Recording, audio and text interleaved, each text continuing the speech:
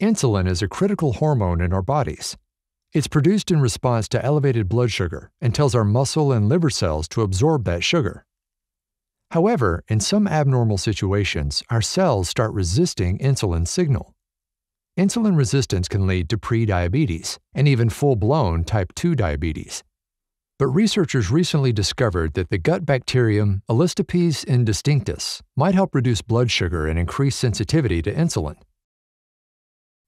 The trillions of bacteria in our gut help us break down carbohydrates from our diet. Some researchers have suspected that these microbes play a role in an individual's tendency towards insulin resistance, but the connection has remained unclear because of a lack of metabolic data. This is the gap that the team from the Riken Center for Integrative Medical Sciences set out to close. They tackled the problem by comprehensively analyzing fecal metabolite and microbe data from over 300 adults after a thorough medical examination. They found that individuals with more insulin resistance had higher levels of certain types of carbohydrates, called simple sugars, in their feces. The researchers also uncovered associations among various bacterial groups, low-grade inflammation, and these sugars in the fecal samples from the study participants. More research will be needed to untangle these relationships, but they present many useful new avenues to pursue.